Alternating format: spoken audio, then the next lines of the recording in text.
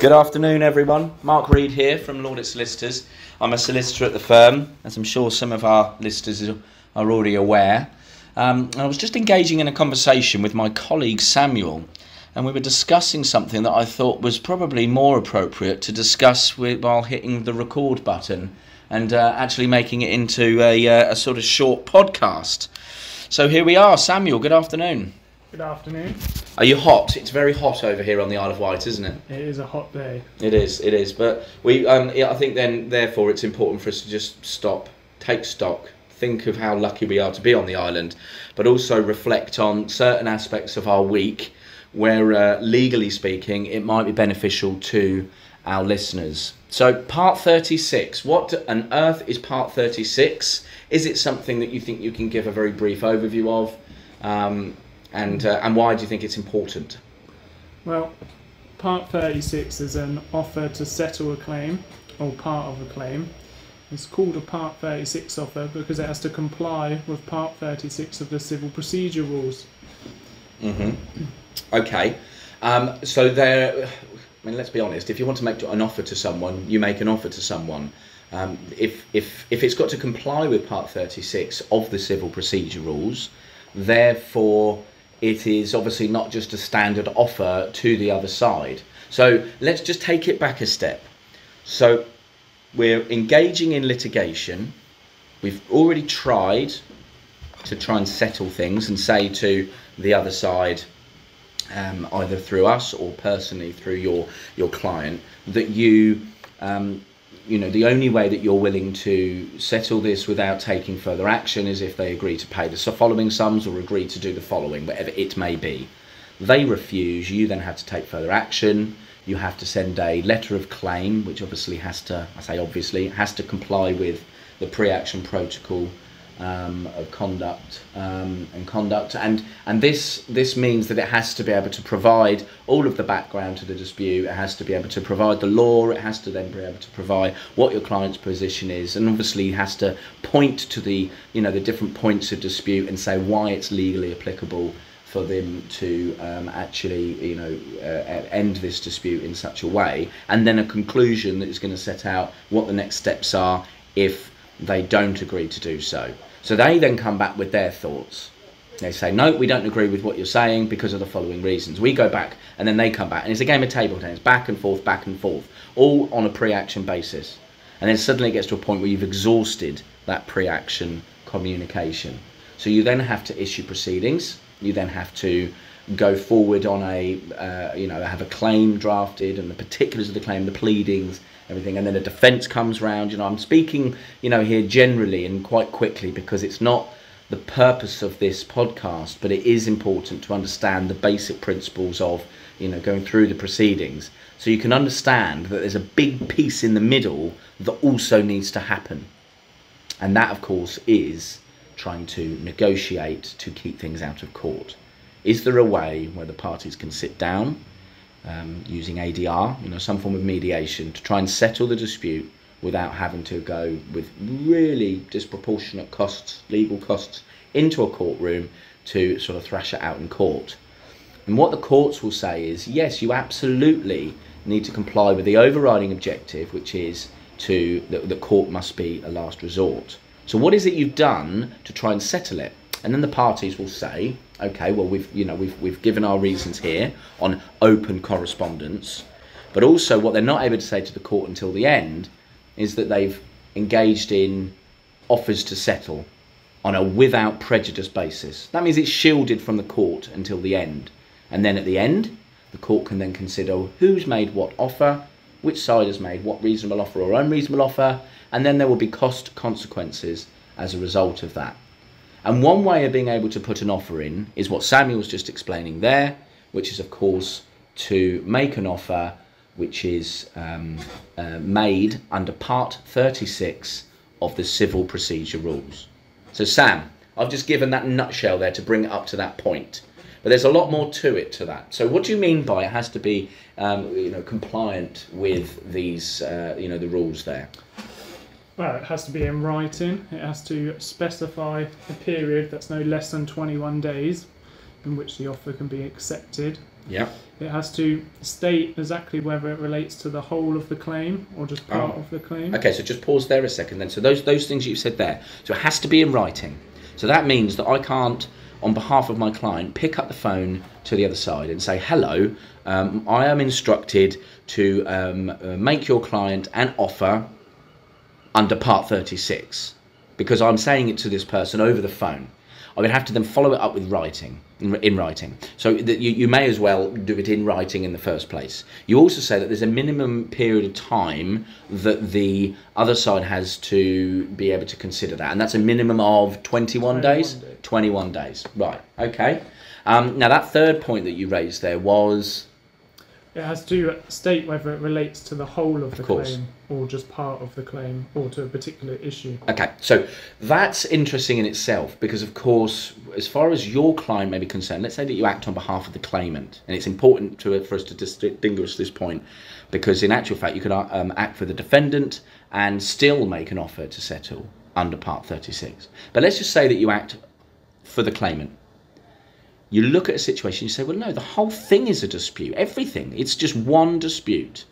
But in actual fact, when you break it down, there's lots of aspects. And there may be parts whereby the defendant is able to look at it and say, I'm willing to settle this point here, and this point here within the whole claim. But in actual fact, I'm just not willing to accept that. I'm not willing to agree to that. And there is no way that I can make an offer, that is able to...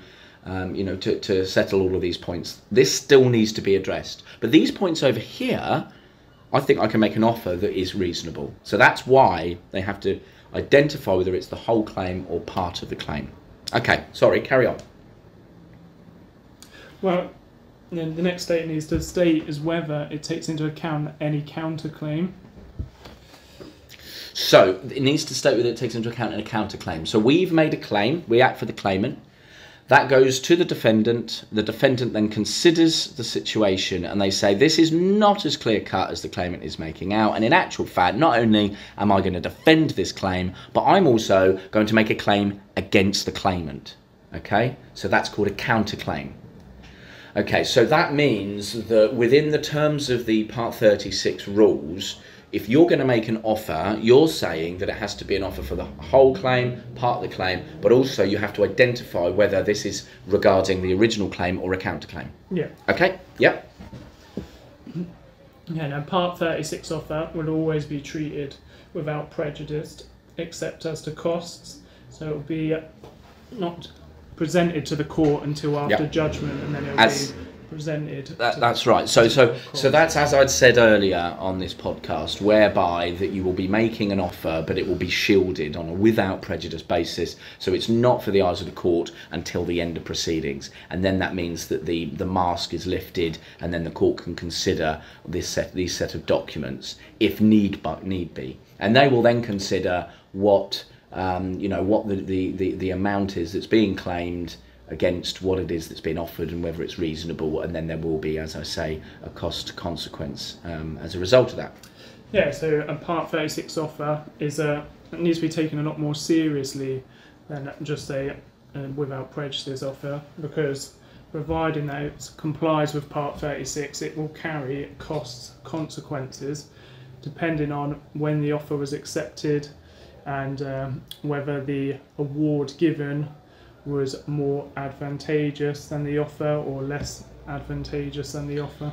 Okay, so on that point, let's just always remember that a without prejudice offer, which is, without prejudice, save us to costs. It's not under Part 36, but it is a without prejudice offer. There will, of course, still be, in the eyes of the court, a cost consequence. But the cost consequence of a Part 36 offer they're likely to be far greater in terms of costs than that of a standard offer to settle. And the reason being is that, as Samuel was just saying there, you're going to have to consider the point in time when the offer was made against the point in time of which it was either accepted or, of course, the court have made a determination there. And there will be interest and percentages and all sorts of things that are far beyond what will be considered if the court is just looking at a standard without prejudice offer to settle. Yeah, so for example, if the claimant If the defendant puts in a Part 36 offer and the claimant were to not accept it and then fails to obtain a more advantageous judgment. Okay, so let's just give examples here. So let's just say it's a £20,000 claim. Yeah. Okay, the offer comes in from the defendant to say, look, I want this to be the end of this. So because I want this to be the end of this, I am going to make you a Part 36 offer, of which I'm prepared to pay your damages as full and final settlement, including interest. This offer that I'm making you is going to be for £13,000. The claimant says, no, I'm going to keep going to court. I'm not willing to accept £13,000. I would want my 20 because that's absolutely how much is owed. Then we go to court and the court awards the claimant £14,500. Now that is so close to the £13,000 that was offered on a without prejudice basis under Part 36, then therefore the award is not as advantageous as what it is that was offered. And that's what you're trying to get at there. Okay. So in such a situation, it would be seen as that the court's time and costs have been wasted, so the court can order that the claimant pay the defendant's costs, which includes any recoverable pre-action costs from the date when the relevant period expired on the Part 36 offer. So in actual fact, if there's an offer that comes in from the defendant, as you know, as the example we've given there, 13,000, and the claimant awards, is awarded 14,500. It gets to the end. The claimant then gives a big thumbs up and says, yes, I've been successful. I always knew I would. It's not as much as I wanted, but I'm happy. And then suddenly the defendant's counsel suddenly starts waving this Part 36 offer under the judge's nose. That could have a cost consequence that's really damaging towards the claimant, because suddenly there's costs from the point that it was made, that Part 36 offer, up to the point of the decision, that could be beyond the amount that the claimant has actually recovered. And therefore, it's ended up costing the claimant money to take said person to court or company. Incredible. Hence why you said that a Part 36 offer is a lot more important. Yeah, it's a lot more, you have to consider it with a lot more seriousness and weigh up proportionality, the likelihood of what you would succeed in being awarded in court against what you've been offered.